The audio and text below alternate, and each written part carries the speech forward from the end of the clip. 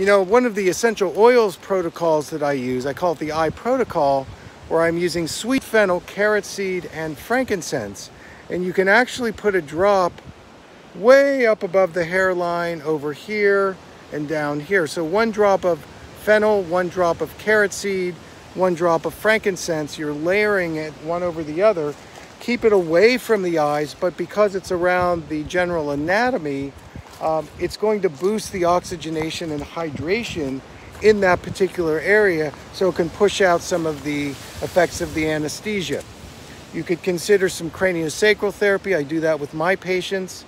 Some acupuncture, making sure you're getting enough in your microbiome, so the probiotics, pre-probiotics, making sure you're reducing visual stress, and even doing my eye exercises, the cataract eye exercises.